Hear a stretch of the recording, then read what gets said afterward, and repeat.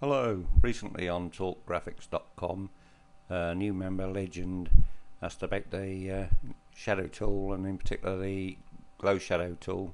So I thought we'll have a closer look at it. This is a circle filled with an image of a penny. It's not a bitmap. It says one shape if you look down the bottom left hand corner here. Just to prove that, if you go into the fill tool, you can see that you can see where the fill comes from. It says up here that it's a bitmap. If I put a flat fill in, make it purple, you can see that it is in fact a shape and not a bitmap. That's important because a bitmap is always square. Where of course I want to apply a circular shadow to this thing. So what I'll do is just step back a bit, undo that, and there we have this circle filled with a bitmap fill of £1. Select that, select the shadow tool. We've got a wall shadow, floor shadow, and glow shadow. None of that you can actually see at all. If I click on there, it says one shape. If I click here, it says one shadow, and you can see that the shadow is black, and that's why you can't see it.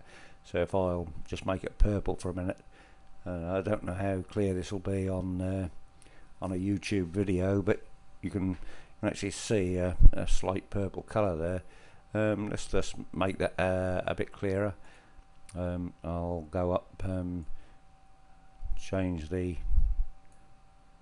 transparency to 0, so you can, and the size of it to 40 pixels, and hopefully now you can see that that's quite clearly on this YouTube video. Right, so there you have it. If I want to change the color of that that glow shadow, sorry, I've got the shape selected there. You've got to make sure that you've got the shadow selected. You've got to look down the bottom left hand corner here where it says one shadow. Now I've got the shadow selected. I can go along the color bar and I can select any color I want. Select this color. That's not too bad. And then go back to the shadow tool, and you can select how much blur is applied to it and how much transparency is applied to it. So that's quite versatile. It goes beyond that. You can actually go into the fill tool and apply a linear fill to it.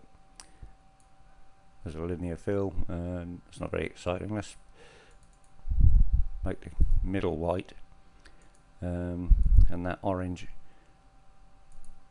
So you've now got this orange to white to blue linear fill.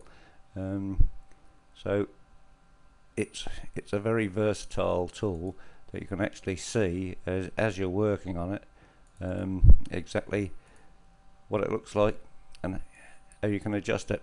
Anyway, I hope this helped. Thanks for watching. This is Egg. Good night.